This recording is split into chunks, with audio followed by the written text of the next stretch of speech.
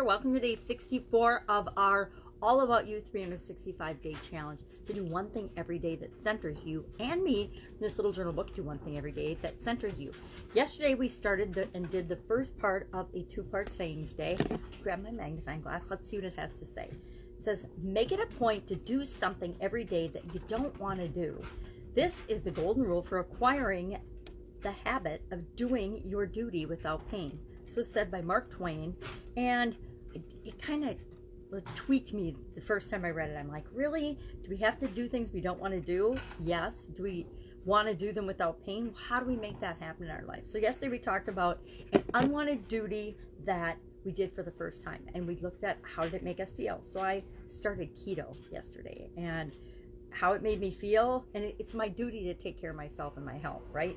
Whether I want to or not. And I don't like to diet or eat a certain way. I've got habits and things that I've fallen into, especially during COVID-19, and I realized not going in the direction I want to go, so I need to make some changes. And so I thought, well, everybody's talking about this keto and intermittent fasting thing. I will look into it. I will start today. So I started yesterday. How did I feel? My face is breaking out. I kind of had a headache. I felt like I was stinky and sweaty, but that'll all change as I get into the habit and the routine of eating in a different style. So what's our challenge today? Our challenge today says, an unwanted duty I did today that has become a habit. So one thing you might be able to hear is I've got the dryer going in the background. I learned to do laundry a little bit every single day with my family. I had 2 kids, and they were very active kids, and so we always had a plethora of laundry. And I learned that if I did a little bit every morning, I threw a load in the wash, that load in the dryer every morning, and then every night after work or after going to my business, I would stay on top of it, and I would never have that big pile of laundry that never seemed to get done.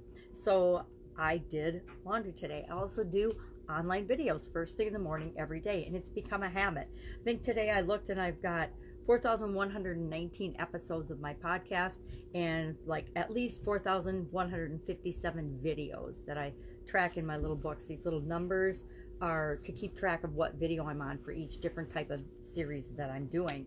So it's just become a habit. It's my way of showing up and hopefully adding some value to the world. But it's my way of contributing and moving forward. Plus, it's my way of continually improving something about myself that I want to improve. And I like to bring people right along with me.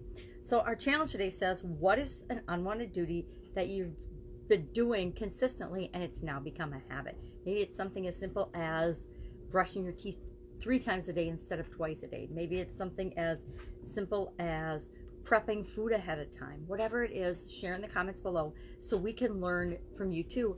And how do you feel about that thing? Has it become less painful?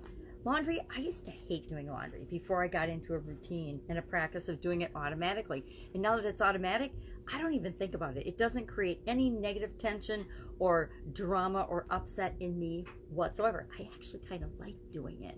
So it's not really painful at all. And that's our intent, is to take something that it's our duty, it's our responsibility to do it and keep up with it, or do something on a continuous basis.